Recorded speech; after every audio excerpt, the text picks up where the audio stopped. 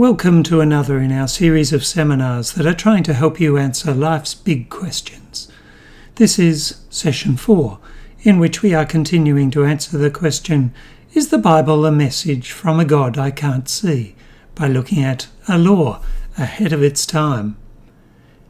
This section will show you that the system of law given to the early Israelites was thousands of years ahead of its time. Compared with the practices of other nations at the time, the Bible's advice on community health was remarkable. It wasn't until the 19th century that most European countries discovered and adopted ideas found in this law, which was given thousands of years earlier. There are parts of this civil law which are even ahead of our time. We shall look at some recommendations which would reduce the problems we have in our world at the moment. The idea of preventing disease is a relatively recent one. This is shown by the fact that the very first medical officer of health in Britain was appointed in Liverpool in 1847, less than 200 years ago. Community health is now taken very seriously, but the law of Moses was concerned with community health 3,500 years ago. Community medicine is concerned, amongst other things, with guidance on the food we eat, disposal of waste, and control of disease. We shall see that in all three areas, the laws given to Israel in the Bible are not only accurate, but far ahead of their time. Today, we are going to look at the law of Moses and how many of its instructions fit in with our current understanding of simple ways to avoid food poisoning, contamination, disease, and particularly the spread of contagious diseases. So the Bible as a good food guide. The law of Moses placed no restriction on eating fruits or vegetables. There were, however, strict restrictions on eating the flesh of animals. Animals that were unclean were not to be eaten. There were hundreds or thousands of species of animals around in Moses' time that people could eat. But the law restricted the Jews to eating only a small number. The amazing thing is that nearly 3,500 years later, experience and science have led us to the same conclusions. Under the law of Moses, only certain types of flesh could be eaten. These restrictions we will look at applied to the meat of animals, mostly mammals, also at fish and birds. There were also instructions about some things connected with meat, fat and blood. So let's look at these subjects in order. The meat of animals or mammals. Leviticus chapter 11 lays down the basic principle of deciding whether animals can be eaten. In Leviticus chapter 11 verse 3 we read, "Among the animals, whatever divides the hoof, having cloven hoofs, and chewing the cud, that you may eat."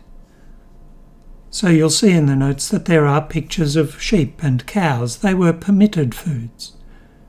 The people of Israel could only eat meat from animals which had cloven hoofs and which also chewed the cud. This meant that sheep, cows, and deer could all be eaten. Interestingly, this rule excludes pigs and all meat-eating animals. With the exception then of pigs which don't chew the cud, we generally follow the same basic rules today. Most of the time now, we can safely eat pig meat in many countries because strict regulations protect us from becoming involved in the life cycle of the pig tapeworm or the pig roundworm. If people eat raw or undercooked pork or bacon containing the larvae of the tapeworm or roundworm, they can suffer the results, which can include blindness, paralysis, epilepsy, or even death. Pigs also transmit a number of other infections, including the well-known Salmonella bacteria. An even more serious infectious disease known as pigbell is sometimes seen in the highlands of New Guinea following ritual pig kills and feasting on pork. So, a law ahead of its time. In summary, the law of Moses prohibited eating of unsafe meat, and it permitted eating of meat we are now confident will be safe. Let's look at fish. Leviticus chapter 11 verses 9 and 10 give the guidelines. These you may eat of all that are in the water. Whatever in the water has fins and scales, whether in the seas or in the rivers, that you may eat. But all in the seas or in the rivers that do not have fins and scales, they are an abomination to you. So then we have a picture in the notes, a picture of cod, permitted food. It had fins and scales. Of all the animals living in water, only fish with fins and scales could be eaten. This excludes all other aquatic animals, including shellfish and crabs. Most seafood poisoning today comes from eating shellfish and crustaceans, shrimps, crabs and lobsters, which were forbidden under the law of Moses. If we look closely at these animals, we can understand why. Their favourite habitats are shallow tidal rivers and estuaries, where they survive by filtering out suspended organic matter. This will often include products of sewage outfalls, which contaminate the shellfish with bacteria and viruses, causing dysentery, typhoid and hepatitis. Shellfish grown in cool water pass through filtration tanks, are safer, but viruses cannot easily be filtered out, so the restriction of the law of Moses is still the best guide. Bacteria and viruses are killed by thorough cooking, but shellfish poisoning can also come from other sources, for example heavy metals or poisons and similar.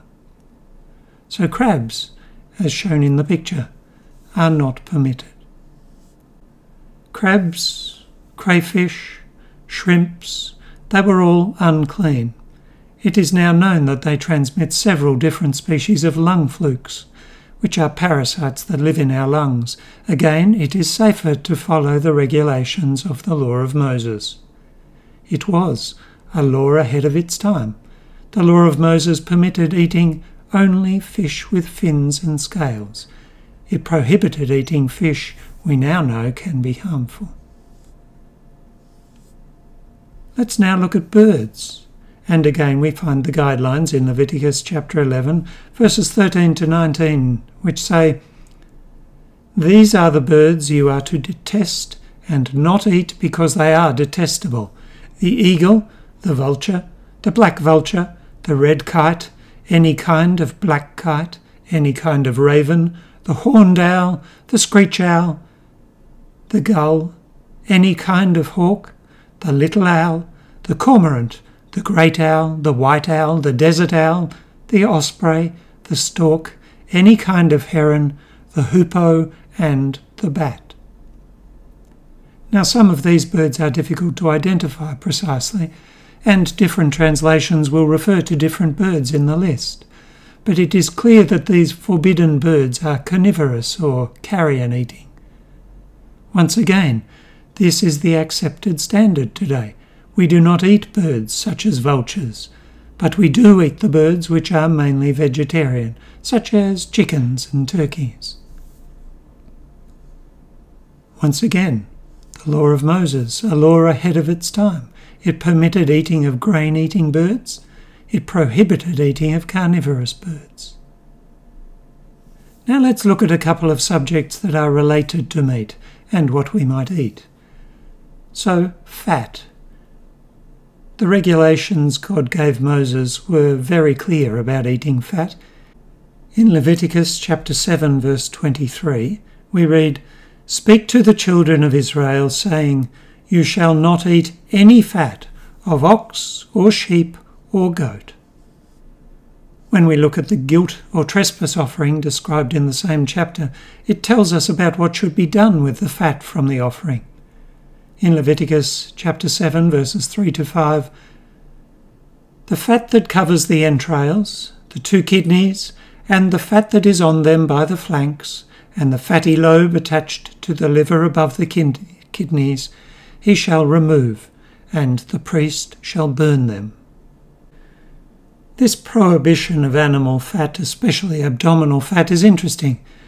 This fat from which suet and tallow are made is highly saturated, and eating it is unhealthy. It is notable that the unsaturated fat of fish and vegetable oils is not mentioned here. Again, the law given by Moses was ahead of its time. Modern medical science has now caught up and gives the advice that we should eat unsaturated vegetable oils and fish rather than saturated animal fats. So, the law of Moses, which was a law ahead of its time, recommended no animal fat be eaten, but there was no restriction on fish and vegetable fat. Let's move on now to water supply and waste disposal. The Bible Guide to Water Supplies. The law of Moses shows the care that had to be taken to ensure that water supplies were pure. If a dead animal was found in a container, the water could not be used. After listing the animals that could not be eaten, the law said in Leviticus chapter 11 verses 32 to 36, "Anything on which any of them falls, when they are dead, shall be unclean. Any earthen vessel into which any of them falls you shall break, and whatever is in it shall be unclean. Any drink that may be drunk from it becomes unclean.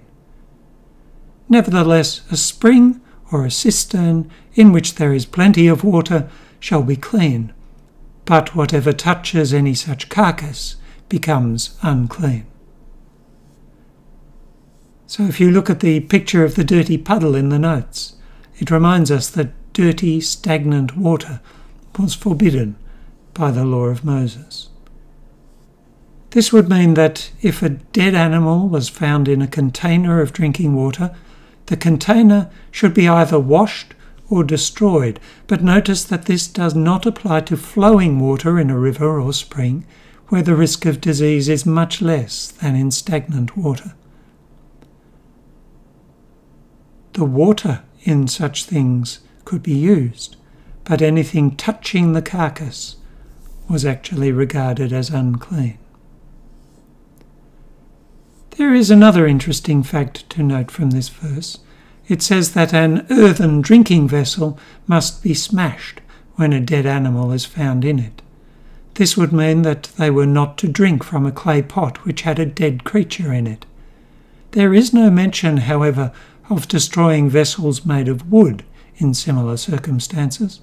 Scientists now know that wood has antibacterial properties, so it only needs to be rinsed to make it safe after being in contact with a dead animal. We shall see more of this contrast between earthen and wooden pots a little later.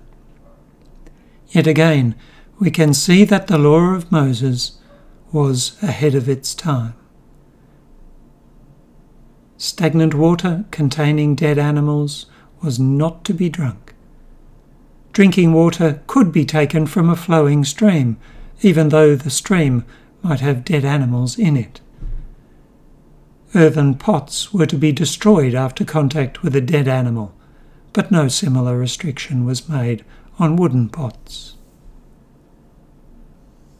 Now let's look at the Bible Guide to Sewage Disposal, because the Bible is right up to date on this subject as well. We build treatment works, like the picture of the treatment plant in the notes, to process our sewage and make it safe. But before such treatment plants were developed, it was wise to follow the advice of the law of Moses and bury sewage away from habitation. In Deuteronomy chapter 23, verses 12 and 13, we read, "Designate a place outside the camp where you can go to relieve yourself. As part of your equipment, have something to dig with, and when you relieve yourself, dig a hole and cover up your excrement." Typhoid fever and dysentery have been the downfall of many armies in the field because this advice was not heeded. It was not until the 1914 to 1918 war that it was realised that sewage left lying around in the camp affected the water supply. It also attracted flies, which then infected food.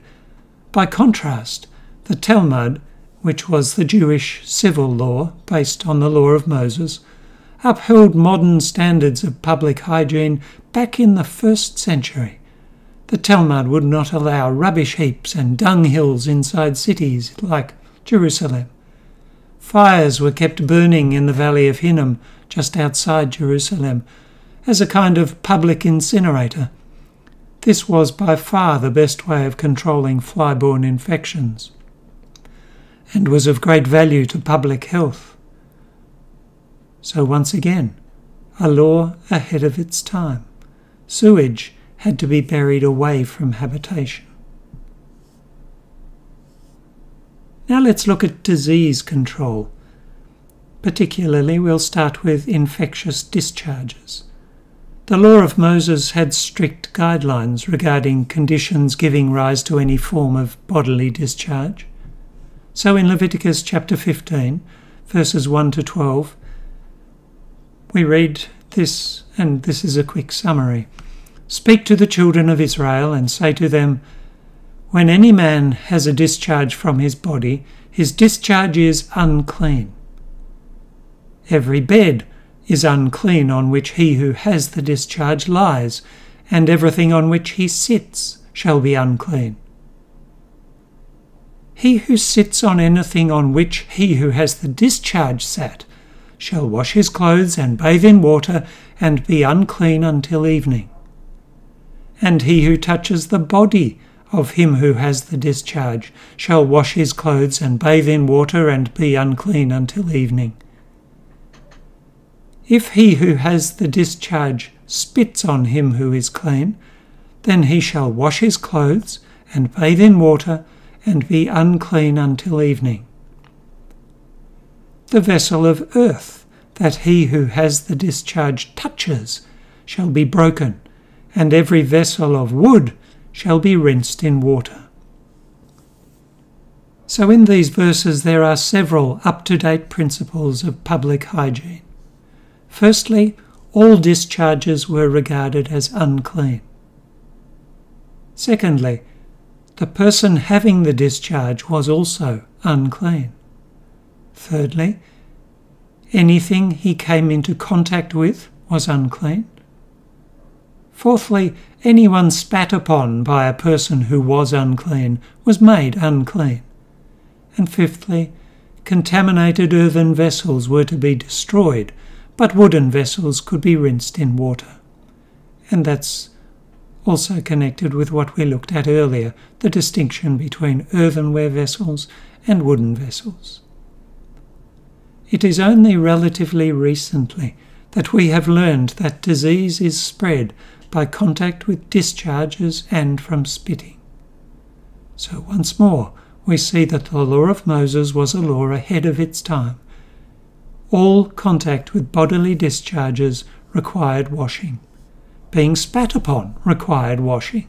Contaminated earthenware pots were to be destroyed. Contaminated wooden vessels could be rinsed. The law of Moses also required washing after handling of dead bodies. So in Numbers chapter 19 verses 11 and 12 we read, "He who touches the dead body of anyone shall be unclean 7 days.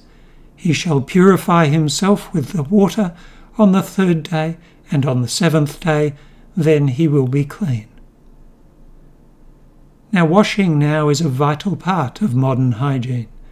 And Moses told the Jews that after they had handled a dead body, they had to be quarantined for 7 days, and then undergo an elaborate washing procedure afterwards.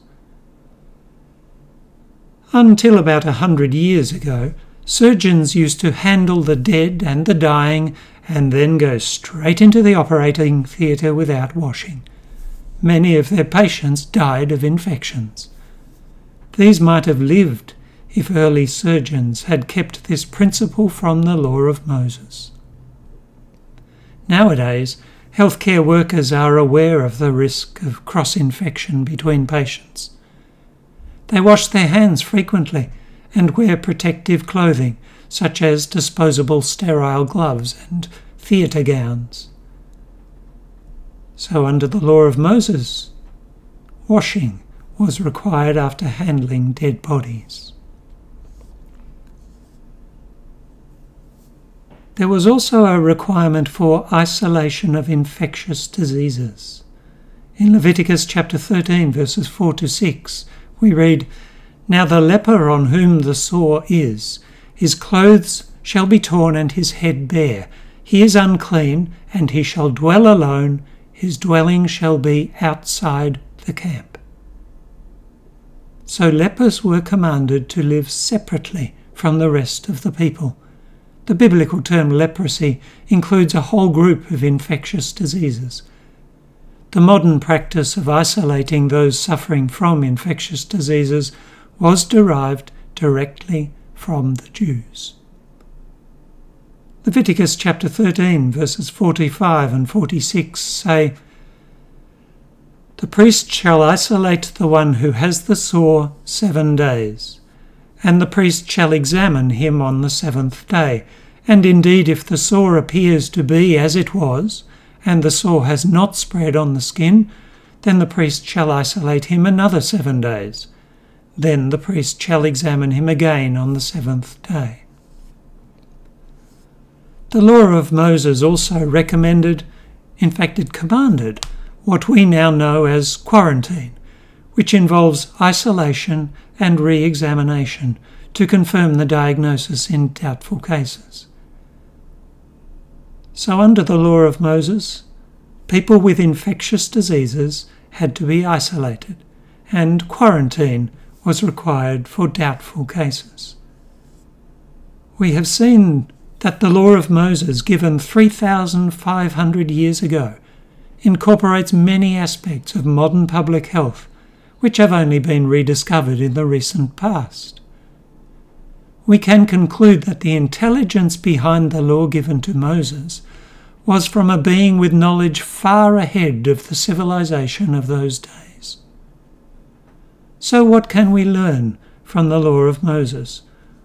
Was it given just to protect from disease? Let's look at a few verses before we finish. These verses in the book of Exodus and Deuteronomy, and in them God explains why he gave laws to the people of Israel. We've looked at some of them in this session, and we'll look at a few others now. There were many others also that relate to behaviour, worship, faithfulness, and many other aspects of life. The law was not given so that we could now look at it and say, "How clever." Instead, it was given to control the life and the community of a nation. Exodus chapter 15, verses 25 and 26 tell us, "There the law made for them a statute and a rule, and there he tested them, saying, If you will diligently listen to the voice of the Lord your God, and do what is right in his eyes, and give ear to his commandments, and keep all his statutes, I will put none of the diseases on you that I put on the Egyptians, for I am the Lord, your healer." So one of the results of keeping the law would be a reduction of disease. Now we know that some of the reason for that is in the laws themselves, and the rest would come through a blessing from God. A very similar thing is said later, just before the death of Moses. In Deuteronomy chapter 7, verses 12 to 15, we read, "And because you listen to these rules and keep and do them, the Lord your God will keep with you the covenant and the steadfast love that he swore to your fathers. He will love you and bless you and multiply you. He will also bless the fruit of your womb and the fruit of your ground, your grain and your wine and your oil, the increase of your herds and the young of your flock in the land that he swore to your fathers to give you. You shall be blessed above all peoples. There shall not be male or female barren among you, or among your livestock, and the Lord will take away from you all sickness, and none of the evil diseases of Egypt which you knew will he inflict on you, but he will lay them on all who hate you. Once again, keeping the law would bring amazing blessings. Some would be the health benefits we have looked at already. Others would be the benefits of sexual health that come from obeying the sexual laws given in the law of Moses. Others were promised as specific blessings from God, the God who claims to have written the Bible. This is a God whom we can't see, but who has given us evidence in the law of Moses that he is the author of the Bible.